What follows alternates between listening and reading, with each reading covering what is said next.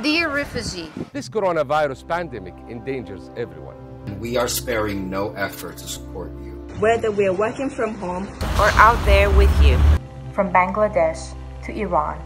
From Greece to Brazil. From Ecuador to Colombia. From Jordan to Kenya.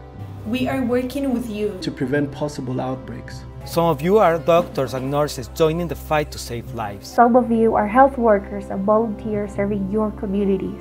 Thank you, all of you that are with us in the front line. In this rapidly evolving crisis, we are working with governments to ensure that you are part of the response. We are increasing access to health care and clean water. We are advocating that your rights are adequately protected. Together, we will emerge from this crisis. We will continue to serve and we're committed to deliver. We will not give up. You teach us what it is to live with uncertainty. And to hold on to things that matter. Family, health, and hope. Even as the world turns upside down. We are in this together. We are in this together. We are in this together. We're in this together.